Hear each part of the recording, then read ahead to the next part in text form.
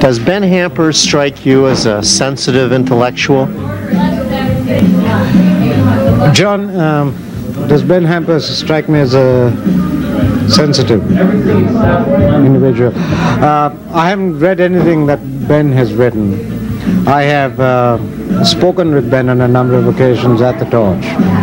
I found Ben to be a very imaginative person, sensitive in his imagination, and I believe that translates into his writing. I believe it does. I've been told it does. And I believe that Ben is going to have an impact. He was a lousy tipper until he made it big. Now he's a good tipper. How would you describe Ben? I would describe Ben as a cynic with a soft center.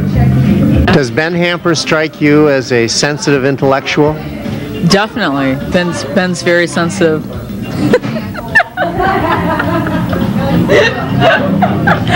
Sorry. He's so sensitive he makes me laugh. God, answer this question. How would you describe Ben? A caring individual, a real family man, a sensitive writer, someone who puts words together very well. He's a wordsmith. He's a wordsmith. Word drunk a lot of times. He's word drunk a lot of times.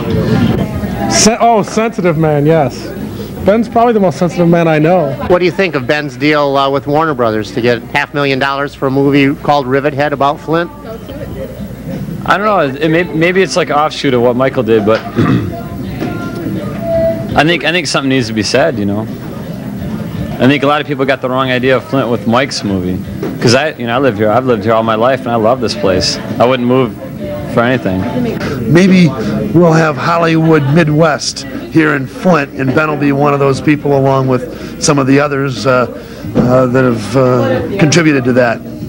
Flint is becoming a hotbed for movie makers with Wendell Harrison, Chameleon Street, and Michael Moore with Roger and Me. How would you compare Ben Hamper and Michael Moore? Michael's taller. They both have what I think is probably a little bit left of center sense of humor, which I like that neighborhood. I think it's a good neighborhood. No for sale signs in that neighborhood, so property costs stay, or the property values stay up. But I think they both have got a unique perspective, a mind's eye view of things that most other people in the Flint and the state maybe don't have. Ben comes across as a real human being who's, really involved in his own personal struggle, a little less political. I like that. Ben is always truthful.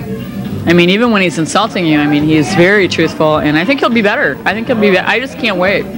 I can't wait for this to come out. I think it's going to be great. I think that Bill Murray should play Ben Hamper.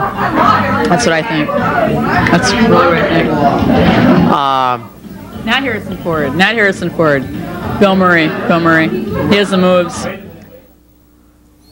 I totally agree with Josie. I think Bill Murray would be great. I mean, that you want an anti-hero, not a heroic figure. Who would you cast? Well, first of all, I'd like a box office draw. I don't really care who they choose. A Minnie Pearl. I don't know. I've been asked that question recently in the past few weeks.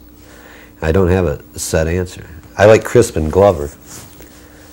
Are you aware of him? No, I don't know. Glover? Well, he's a real wacko, and I don't know. But that's just me. I'd like Shemp Howard, but of course he died the year I was born. And Charles Manson is still incarcerated. Now we get into the metaphysics of it. What's that? The spirit of Shemp Howard. Shemp Howard, in search of a body, died in the back of a cab on the ride home from the boxing match, and I think his spirit just slept right into me, as I was being little baby Ben torpedoed out of the wing. Yeah. So.